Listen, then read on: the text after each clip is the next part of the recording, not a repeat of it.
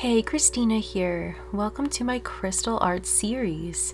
Today I will be sharing the story behind Iridescent Protection.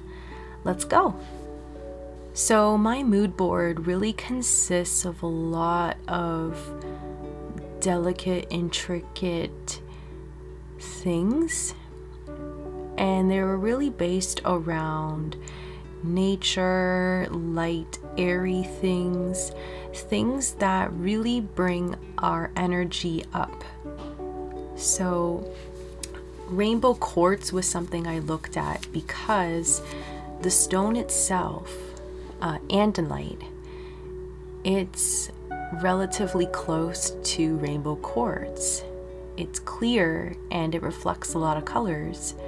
So when I was staring at this stone and studying it, I was thinking a lot about the frost magic. I was thinking about woodland vibes and some of the frost magic that this stone could become. A lot of the textures and things that come up in frost is very interesting. And I was looking at the stone again and I thought about iridescence, and I thought that was really nice, having the rainbow colors, you know, shining and mixing in with each other, very vibrant. And I thought I can do something with this in the art piece. And then I thought about an angel because of its light, airy presence, and that's something that is so important, especially if you're trying to remove any heavy feelings that you're carrying. Another thing that I was looking at was the texture of the Anandalite stone. And I thought about Victorian chiffon ruffles for its texture, its flow, and its light, delicate material. And then I also looked at lace patterns in Victorian fashion, or Lolita fashion if you would like to call it that too.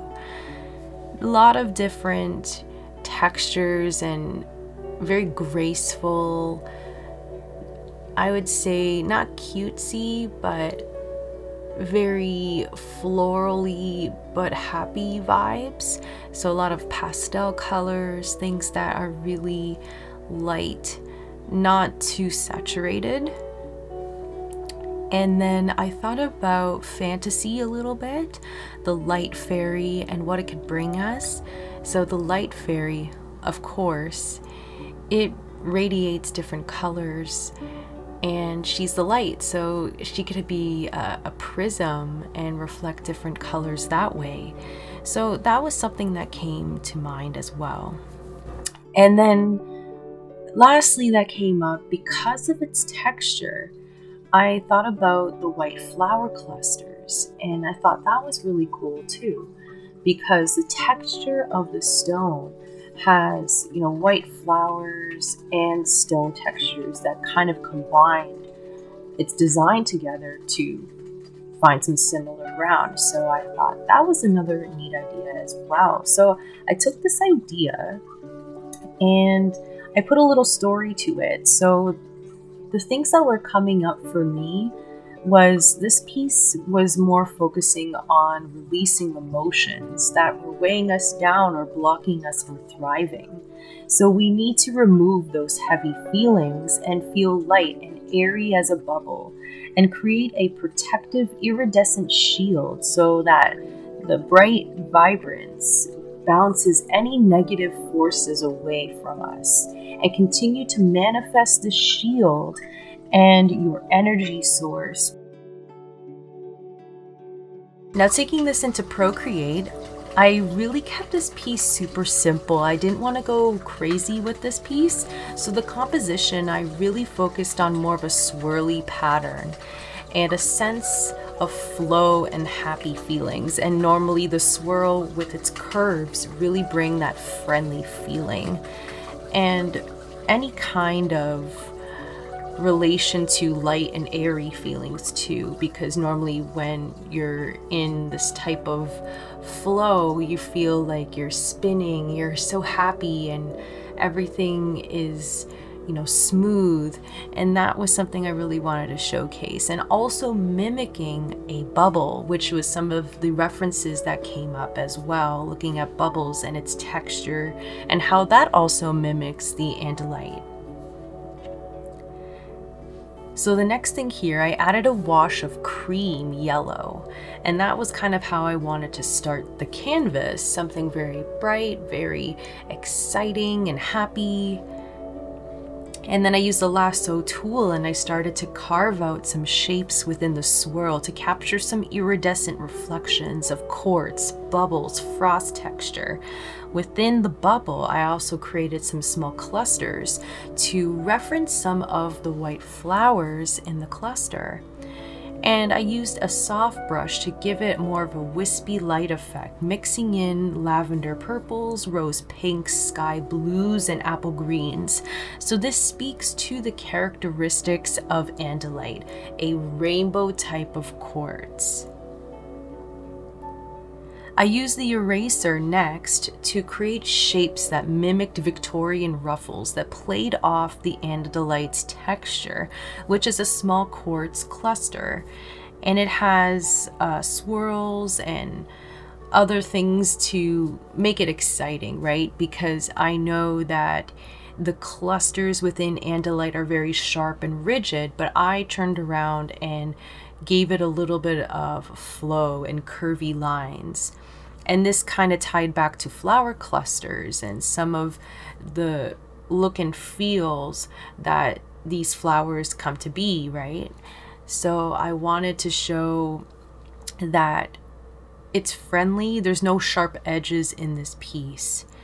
And you'll see that the Victorian ruffles, I made it go in a swirl pattern, and it goes around the flower cluster in the bottom right, and that is just showing how we need to protect our happiness, protect our energy, protect our souls, because this is what happens when negative emotions come in. They could break through our barrier, so we need to protect our barrier, and we need to make sure that it's strong. Nothing can poke through it.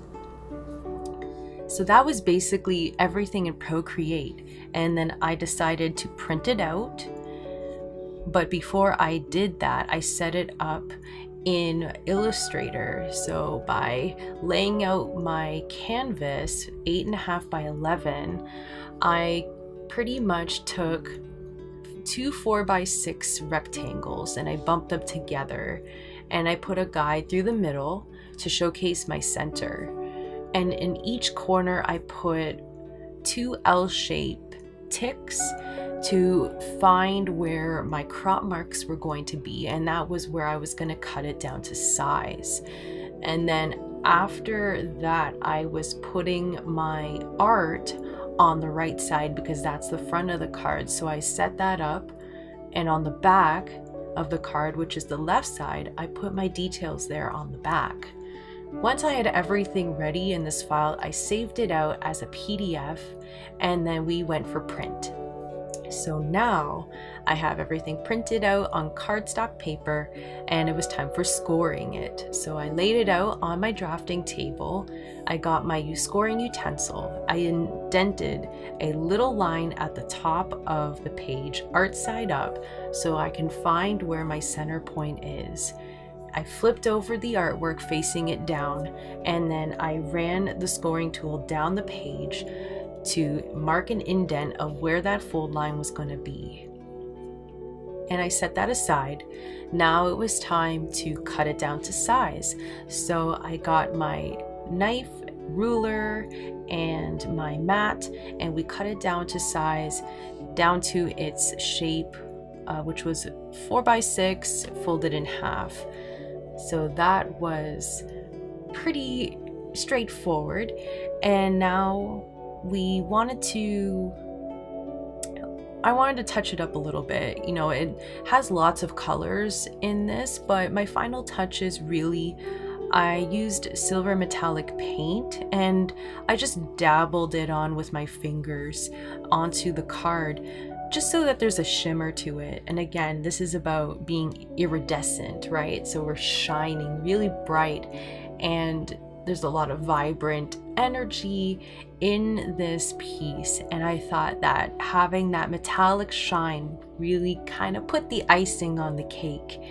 So that was basically everything in this piece, and I really hope that you loved the process and the story. Comment below on what you liked about this piece, and I hope that you stick around for more of my videos.